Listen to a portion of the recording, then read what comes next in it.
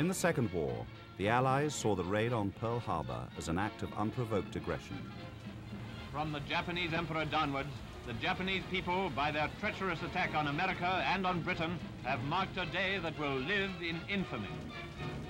They held one man more responsible than anyone else, Japan's Prime Minister, General Tojo.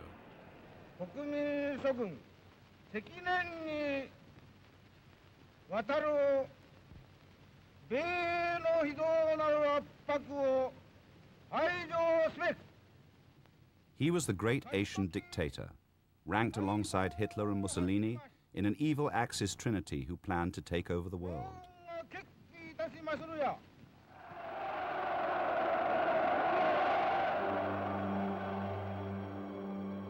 After Japan's surrender, the Allies were ready to settle the score. 28 wartime leaders were unceremoniously delivered to a special court in Tokyo.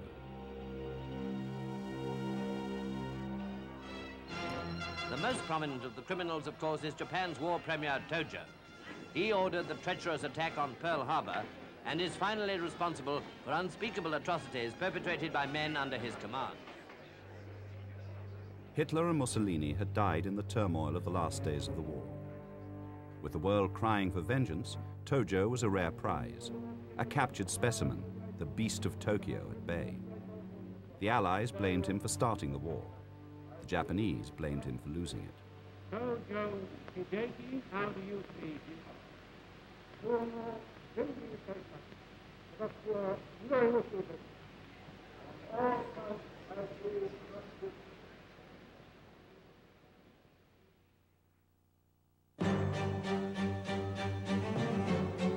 Present yourself. 50 years later, Tojo is the central character in a new Japanese film that tries to turn the history upside down and claims Japan's war was not one of aggression, but of defense. Pride shows him not as the perpetrator, but as an innocent victim facing a show trial.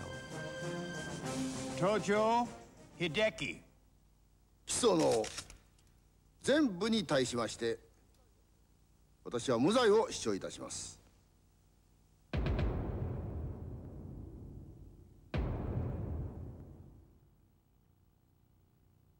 The film follows a book by Tojo's granddaughter, and it's part of a determined effort supported by right-wingers to rehabilitate the militarist.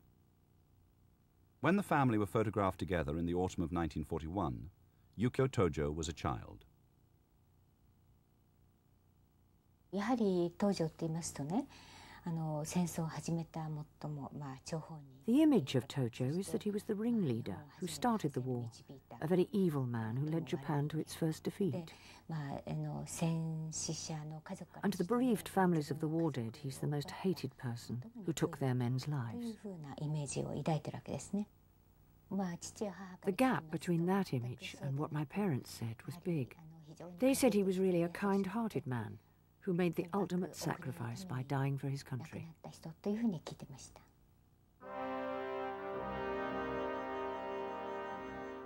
After the war, it suited the Allies and the Japanese to suggest there was one specially evil figure, one arch-conspirator. But this ignored the way Tojo emerged from the thousands of young officers who went through the same training and shared the same beliefs and values. There was nothing exceptional about Hideki Tojo. Born in 1884, the son of a general, he spent 7 years in military schools. The Spartan, tough regime emphasized physical fitness and frugal living. Like every other cadet, Tojo was indoctrinated with the special spirit of the Japanese army, respect for the emperor and unquestioning obedience. The narrow education was designed to cultivate mental strength, a will that knows no defeat. Like most Japanese officers, he believed that people should abandon their individuality. He believed that this was his function as a soldier. Loyalty to the emperor and willingness to die for the emperor was his existence. That's how he saw his role in the army. Luckily, no one accused the young Tojo of excessive individuality or imagination, so his career advanced rapidly. He was obsessed with detail and routine, both in the army and at home. My grandfather was very fastidious. He did everything according to a plan. One example of his precision is this child-raising diary. It shows the growth of my father from when he was born to the age of 8 when he entered primary school. The diary was kept by both my grandparents. It shows the minute record taken every 3 hours or so when the baby was ill. It records the baby's condition, temperature, sleep patterns, and frequency of the bowel movements. Young officers had little knowledge of the world beyond Japan, but each year the army sent a few to study abroad. In 1920, Captain Tojo did well enough to be dispatched to Germany. He was impressed by the way the German people had stood up to hardships during the First War and admired Prussian military discipline. And he sent a stream of unwarlike messages back to his family at home. During his 3-year stay in Germany, my grandfather sent my father almost 160 postcards. There are many kinds. Children, little boys, shadow pictures, Peter Rabbit.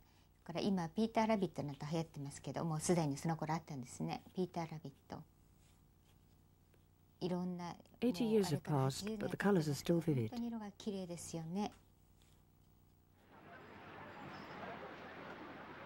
Tojo returned to Tokyo and never left Asia again. In the 1920s, he viewed the world in the same way as almost every other army officer. They saw Japan as victimized by the Western powers and prevented from establishing the overseas empire a first-class industrial nation needed.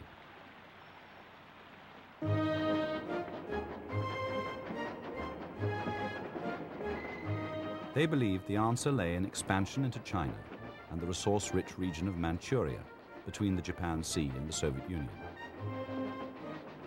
In 1931, officers based in China took things into their own hands and seized full control of Manchuria.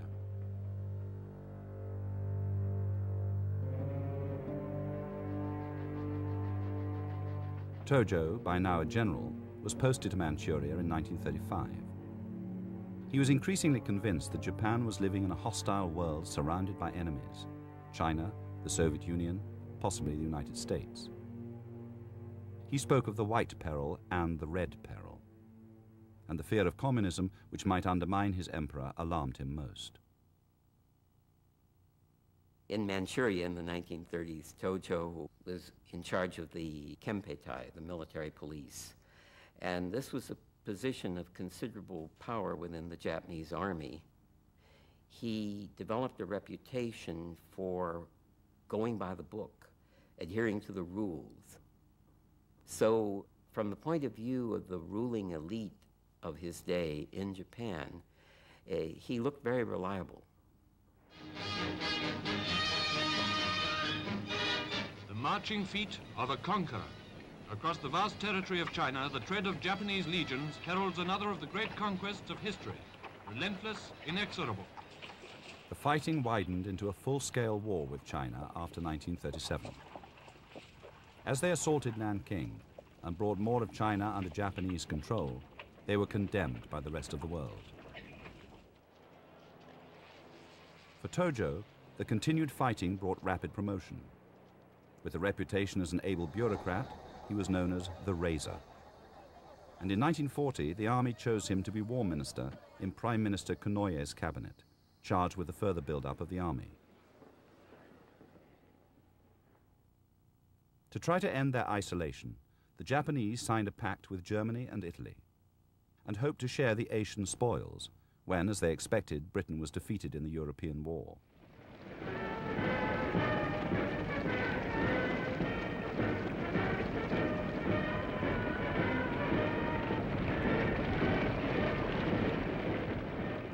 With super patriotic fervor, they celebrated what was found to be Japan's 2600th anniversary. The generals and admirals reported directly to their commander-in-chief, the emperor, not the prime minister. By now, they completely dominated the civilian politicians.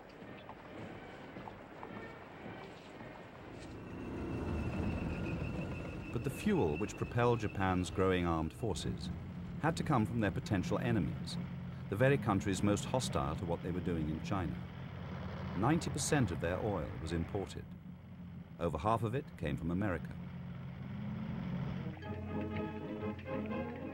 When the Japanese military carried on regardless and made another move south into Indochina, the United States and Britain finally got tough.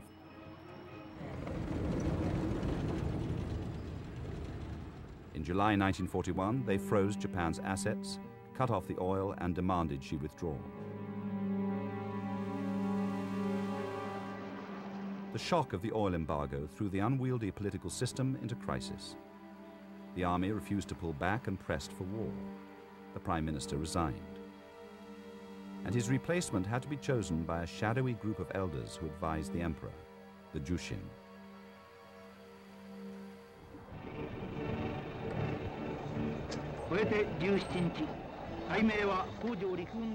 With the country sliding towards war, they picked a candidate who had no political experience and hadn't sought the job. For the first time, Japan had a full general as Prime Minister. He knew that there wasn't much time left. A decision for war or peace had to be made, and it had to be made in time for Japan to launch hostilities in the Pacific at the optimum moment.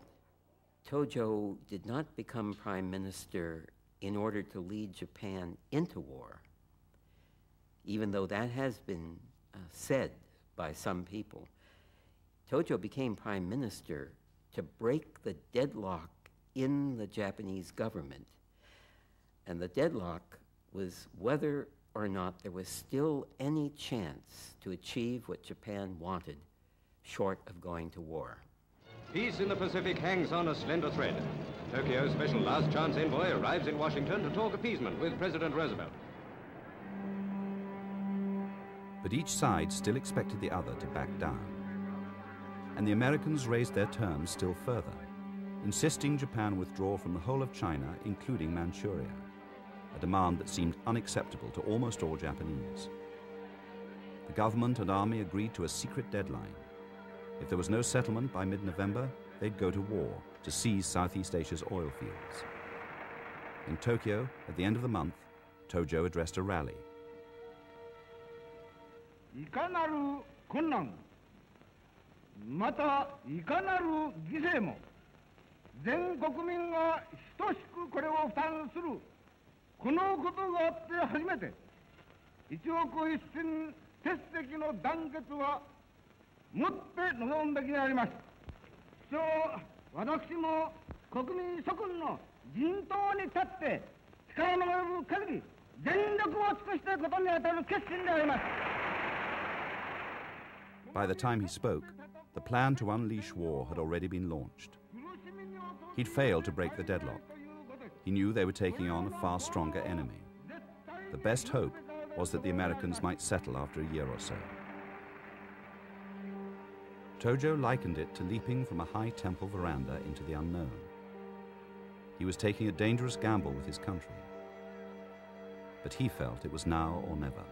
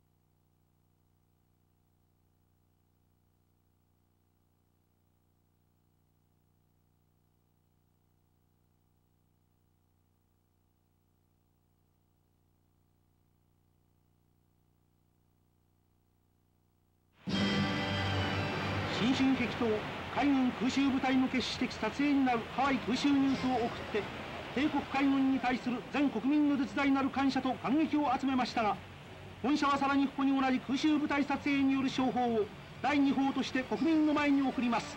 黙々として昼夜を我がたの猛訓練を積んだちの結晶は12月8日米英戦線によって爆発。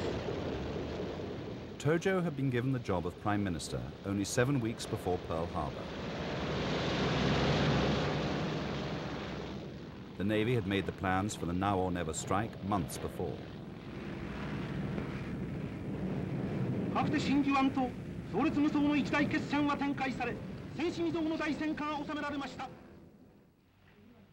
The news of war, after the months of secret negotiations, shocked the Japanese when they heard it. But in the first 100 days, as the Army and Navy made a series of brilliant thrusts south, they seemed invincible.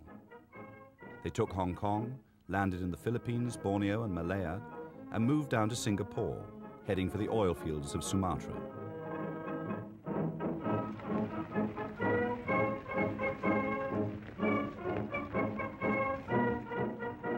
Back in Japan, Tojo shared in the glory.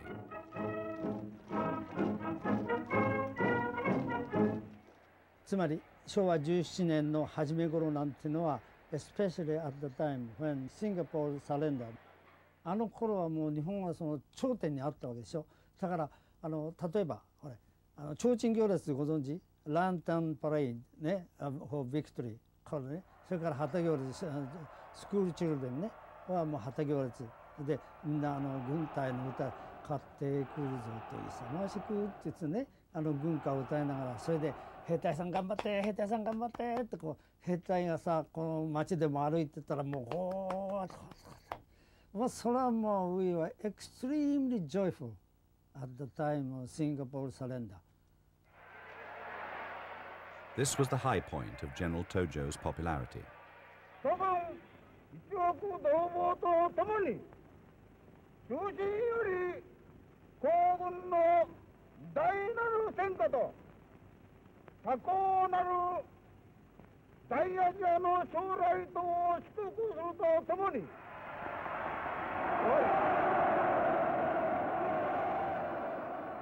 Tojo warned against the intoxication of victory. The newspapers presented him as a man of sincerity and iron, efficient as a silkworm, a concerned and kindly grandfather watching out for the nation on all fronts.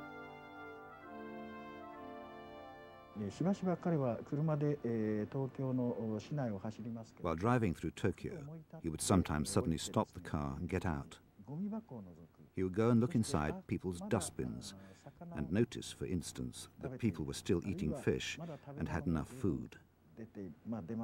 He was checking for himself that living conditions were all right.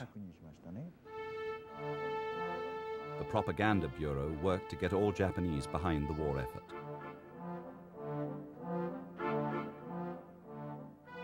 Factories were shifted to munitions production.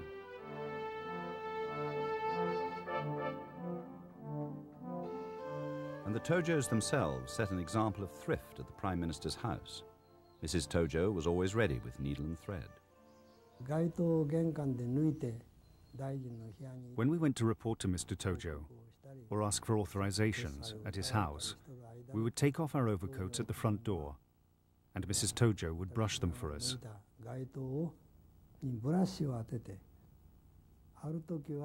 Sometimes, if she saw that a button was missing, she would sew one back on. The message for the rest of Asia was that this was a war of liberation in which the white man's yoke was being thrown off and replaced with a new Japanese-dominated order in Asia. In Singapore, Tojo reviewed the Japanese-backed Indian Nationalist Army under Subhas Chandra Bose, which they hoped would liberate India from the British.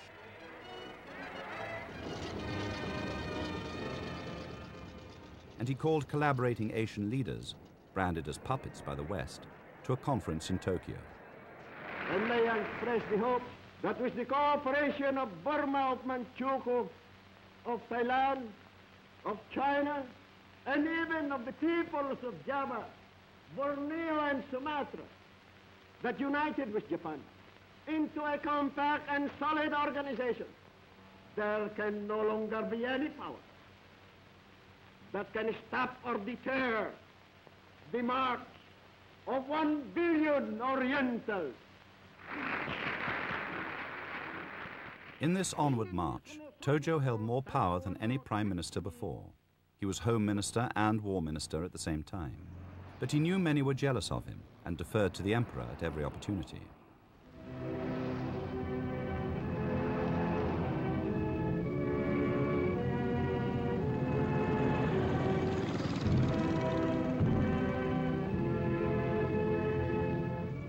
He said he himself was a mere pebble, reflecting the emperor's light. I am serving at His Majesty's august command, but as an individual I am but one of His Majesty's humble servants. It is this, said Tojo, that makes the Prime Minister of Japan entirely different from the European dictators.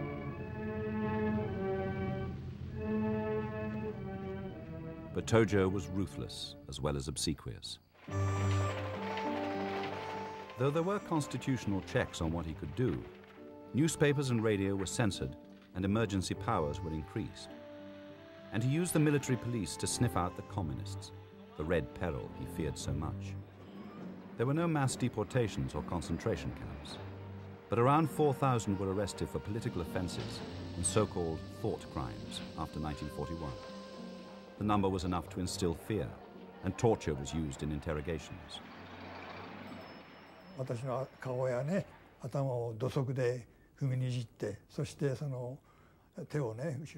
They kicked me in the head and face with their boots, pulled my arms behind my back and tied me up. Then they beat me with a bamboo sword all over my body. My thighs swelled up to double its size. It was purple. I think there was internal bleeding. They were trying to force me to seal the document with my thumb. The document was prepared by them and said that I'd been involved in communist activities. They held my hand to make me do it. That's what they were up to that day. By 1942, the first run of successes had come to an end, and the Battle of Midway was the turning point. Steaming west of Midway, task force of the United States Pacific Fleet speeding to battle with a main enemy force reported bent on invasion. Teamed with carrier-borne aircraft, Army and Marine planes have gone into action, sledgehammering the Japs with high explosive and aerial torpedoes. In 3 days of fighting, the Japanese fleet was crippled. They lost their 4 largest aircraft carriers and 250 planes. The Navy tried to hush up the scale of the losses. Even Tojo wasn't told for 10 days. After Midway, Tojo warned that they now faced an enemy that would grow stronger and stronger. The requirements for conscription were changed to get every available man into the army.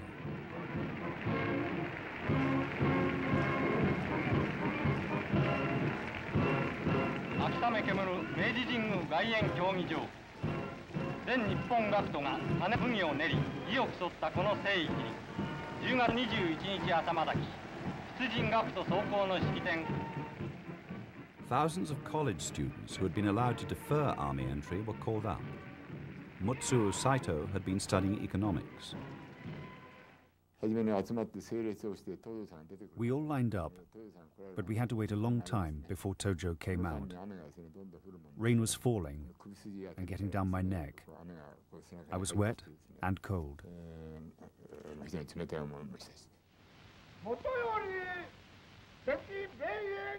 Tojo said he knew they were all itching to get to the front, and now the waiting was over.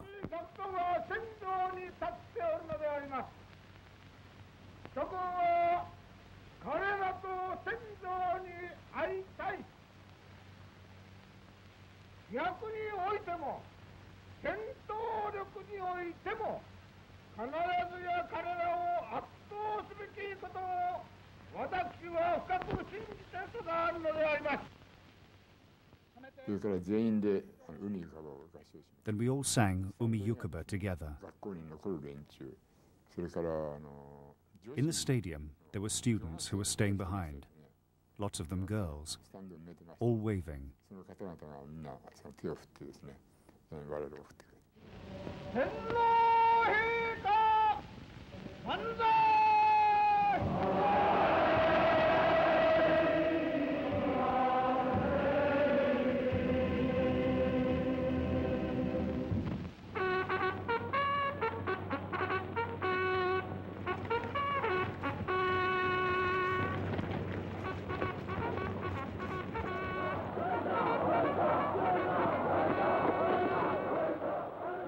Once in the army, new recruits were pitched into the same regime that had conditioned Tojo himself.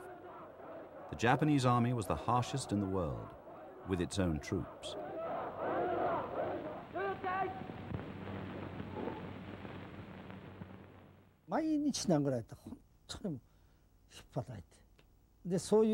Forge into a strong soldier.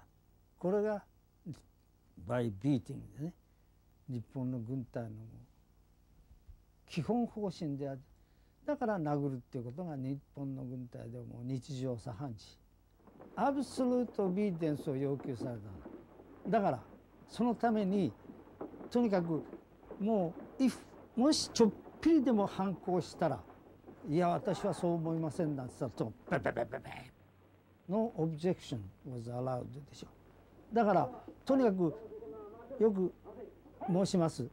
日本の軍隊では、if a sergeant said the snow is black ね、軍隊ではとにかく雪が黒いと軍曹が言ったら2つの兵隊ははい雪が黒いですってレピートしなきゃなかった。誘導隊、第10隊、第10隊、重要隊の陣地に出発。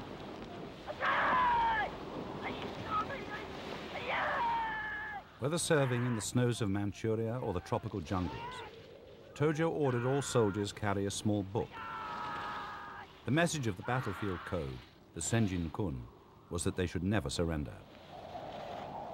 先人君に曰く、真は力なり、自ら信じ、毅然として戦う者、常によく勝者たり、すべからく寸暇を惜しみ、簡単を砕き、必ず敵に勝つの実力を寛容すべし。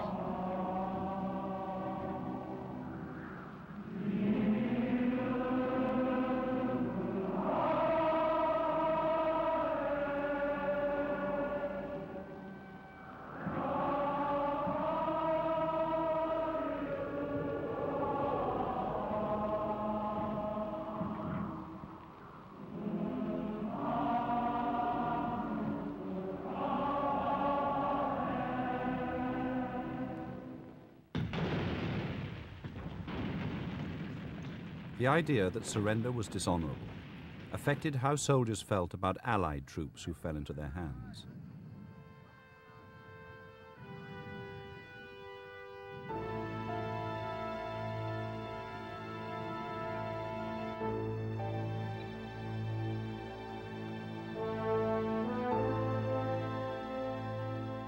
After the fall of Bataan and Corregidor in the Philippines, they took 76,000 prisoners.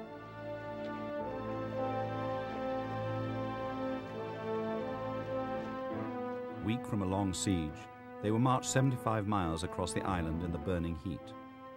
Stragglers were beaten, bayoneted, or left by the roadside.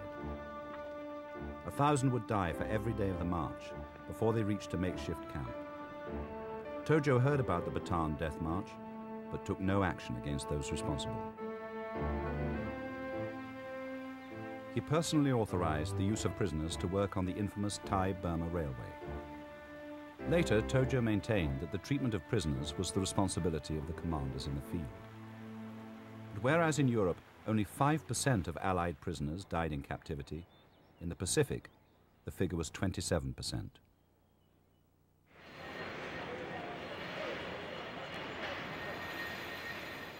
Tojo knew that Japan's weapons production was now dwarfed by the Allies.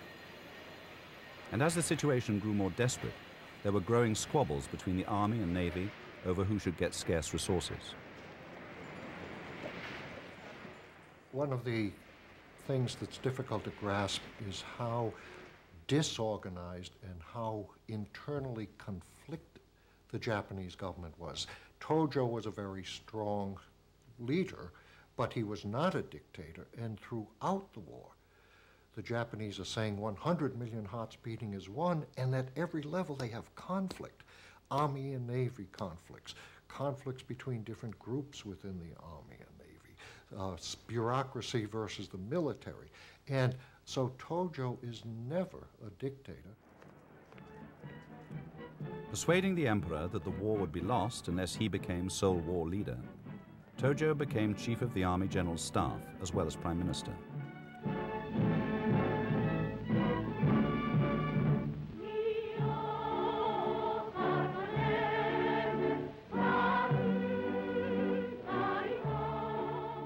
The militarization of the entire country was carried a stage further.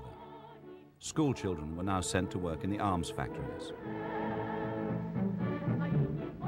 Tojo said the people of Japan could still win, provided they made the same effort as the soldiers at the front.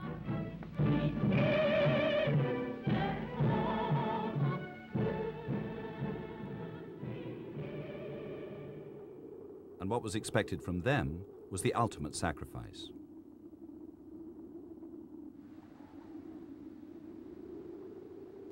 No attempt was made to rescue isolated garrisons. In May 1944, the defenders of Attu Island fought on for days until they were entirely wiped out.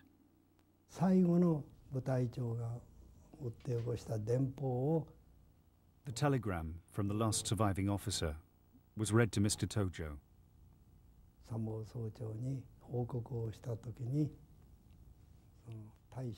He was wearing a pair of glasses. He took them off, put the telegram on the desk, and started to sob loudly.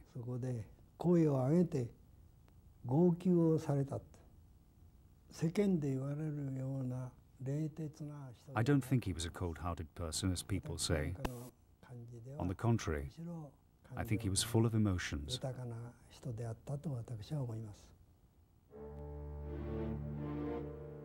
Tojo was locking the entire nation into the military's narrow code, which sprang from the Bushido and Zen tradition.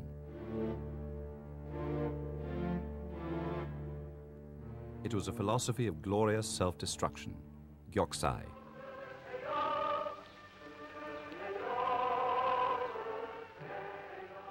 In July 1944, Japan suffered its greatest defeat yet on Saipan in the Central Pacific. Over 25,000 perished as soldiers fought to the death and civilians committed mass suicide.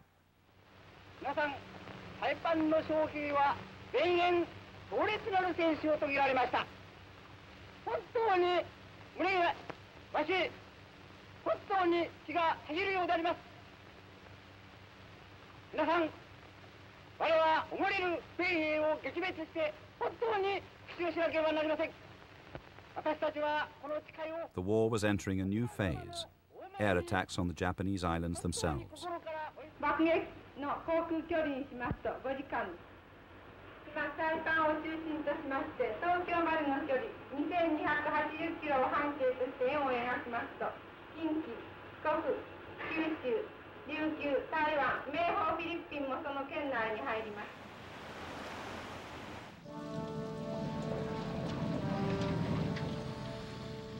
After Saipan, the same senior statesman who'd given Tojo the job only weeks before the war began, now sacked him. They both blamed him for not running the war properly and were angry he tried to take the powers to do so. He wasn't happy about it, but he accepted it in a very ordinary way, gracefully. He resigned, another prime minister was appointed. But unlike in the totalitarian countries or some dictatorships, he was not removed by force. He was not condemned. Nobody condemned him publicly. And it was explained to the public that it was a routine way in Japan that prime ministers come and go. In a last radio broadcast, Tojo said what pained him most was the grave worry the loss had caused the emperor, not the misery which was now bearing down on the whole Japanese people. Put on the retired list, he went back to his house in the Tokyo suburbs. and the war would go on for another year. Even after the air raids intensified, and a growing number of Japanese realized they had to sue for peace, Tojo went on advocating a fight to the end. When, after the dropping of the bomb, Japan finally surrendered, Tojo would have to decide if he too would die rather than be taken prisoner.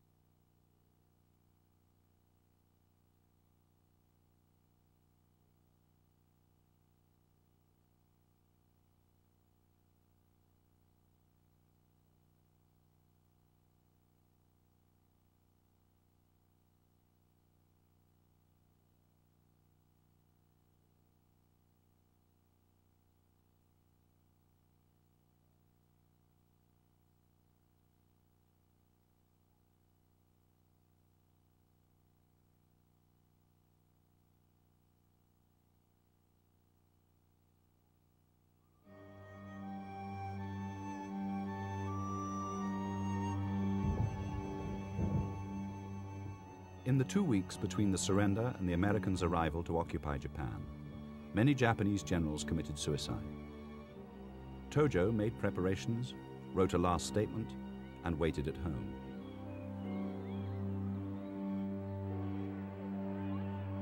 It wasn't until 9 days after the occupation began that the orders to arrest Tojo were given by General MacArthur.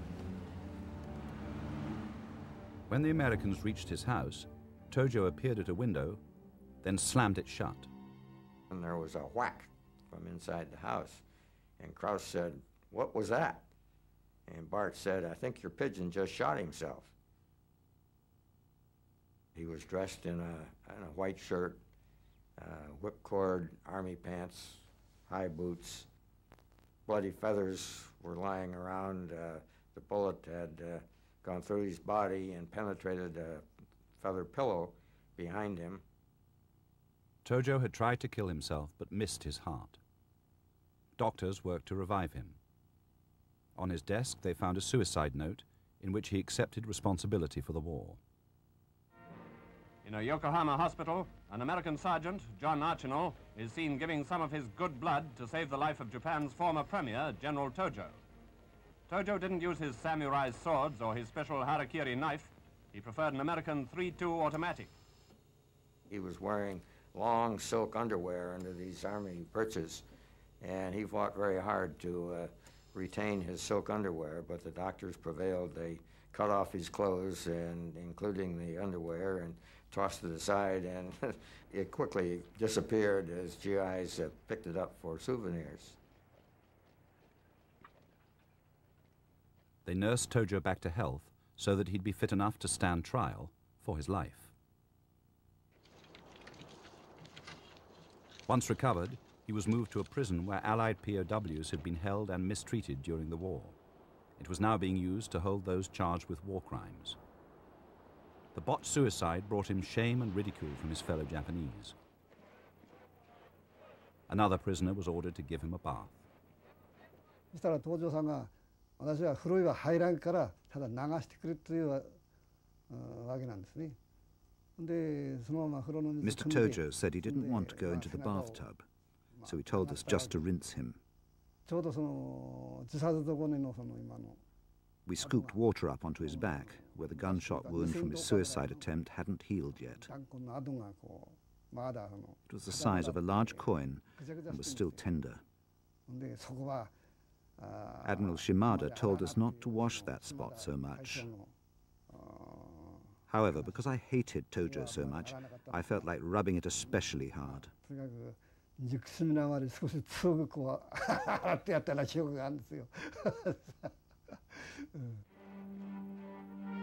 Tokyo was to have its counterpart to the Nuremberg trials. Tojo would be the principal defendant. And Tojo, having suffered a complete humiliation, believed he had one last duty: to protect the emperor.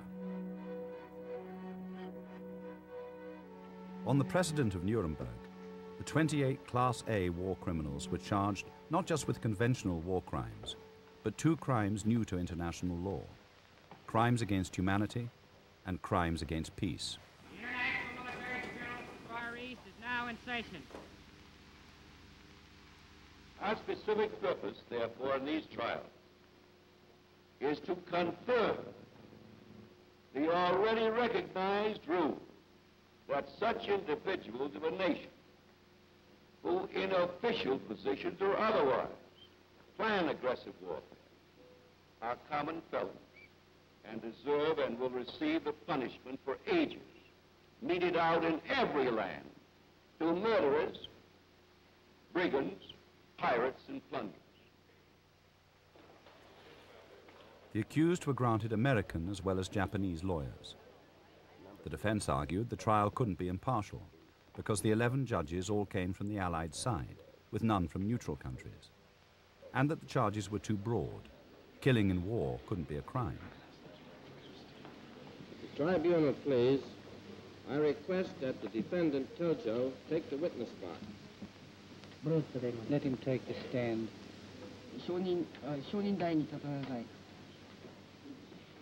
Tojo himself wasn't called until the end of 1947.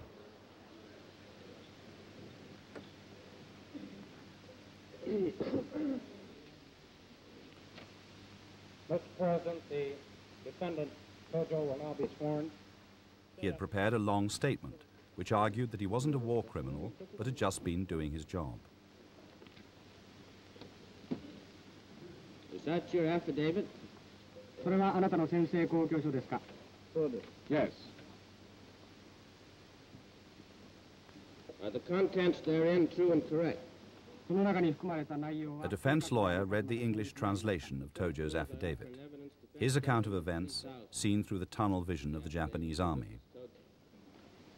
A devastating war that broke out on December 8, 1941, was absolutely provoked by the Allied powers, and it was an unavoidable war of self-defense, insofar as my country was concerned.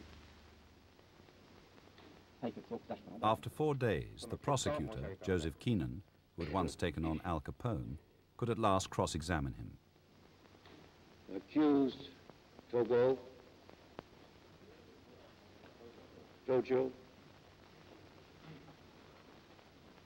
I shall not address you as general, because of course you know that there is no longer any Japanese army.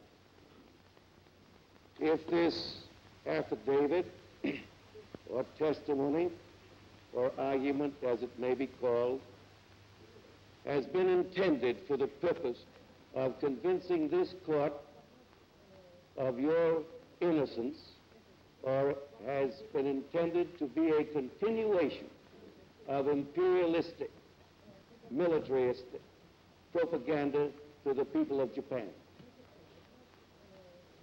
You recall you joined the Konoye cabinet. Yes, I did. As war minister. Yes.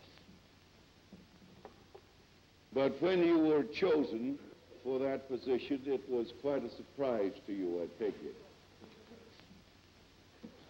It may be considered that I was surprised in one sense, and yet in another that I was not. Well, that doesn't enlighten us very much. I would like to have you explain how you could be surprised and not surprised at the same time.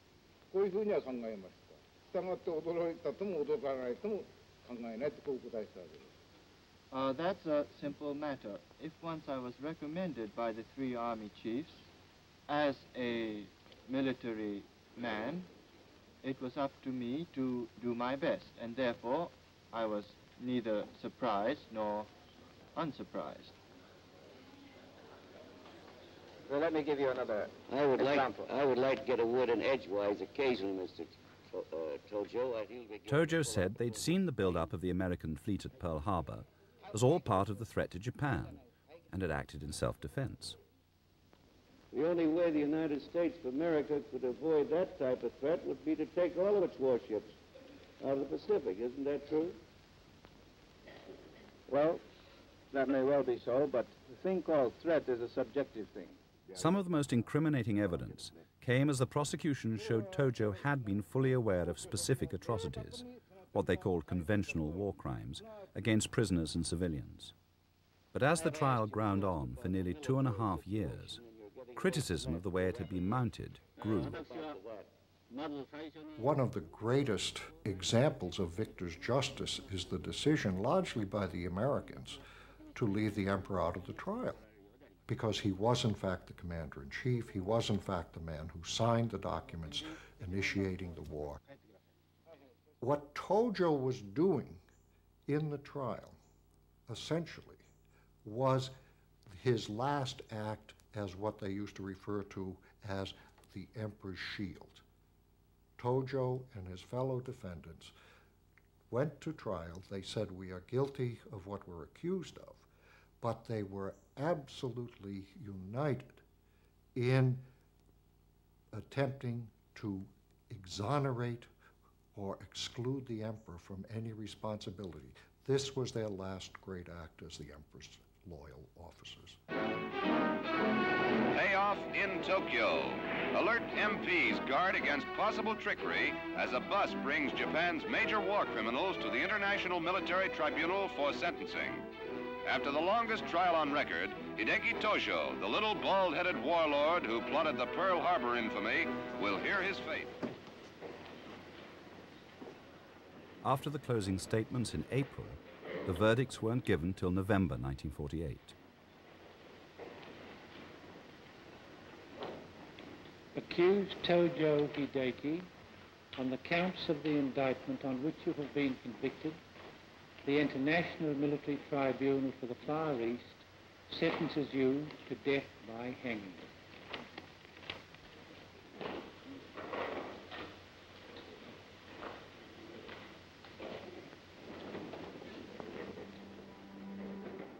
Six others were also sentenced to death. But unlike Nuremberg, the judgment was not unanimous. The French judge said the emperor should have been indicted. The Indian, Justice Powell, said aggressive war was not a crime under international law. The sentences were carried out 50 years ago, 2 days before Christmas 1948. I was apprehensive about it. The theater executioner and his assistant, who was an officer there at the prison, they says, now you come on, Jim, it'll be all right. What our duties were is when the prisoner was brought in and turned around on the trap, we pulled the black hood over their head, and then we took the noose and we put it over and snubbed it up against behind the ear, and then stepped back. And there was a lever here that controlled the trapdoor. You step back, and upon the command of the theater executioner, we went forward with our lever and dropping the prisoner.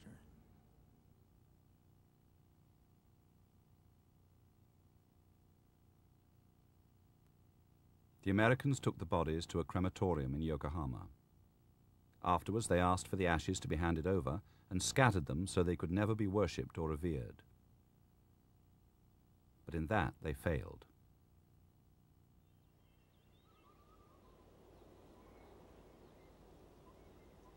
Today, in a small village in northern Japan, a Buddhist priest and his wife look after the remains of Tojo and the 6 other executed men.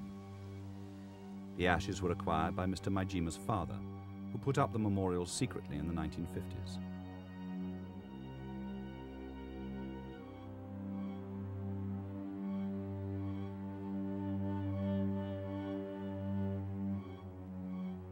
There are two other larger shrines in Japan where they pray for the war criminals daily.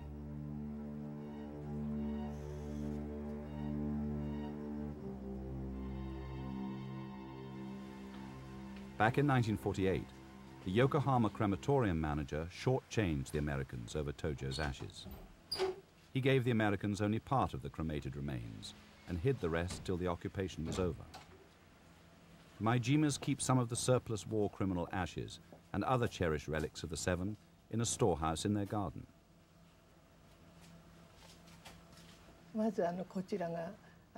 First, here are the ashes of the 7 who were executed. And then here we have some earth from where they were hung. And here's some of their hair.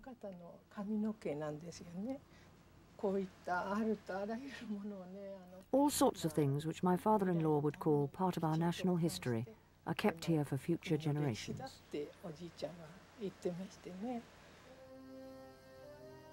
The idea that Tojo was a martyr, brought to a new generation through the film Pride, is angrily disputed by Japan's neighbors and by many Japanese themselves who believe their war was aggressive.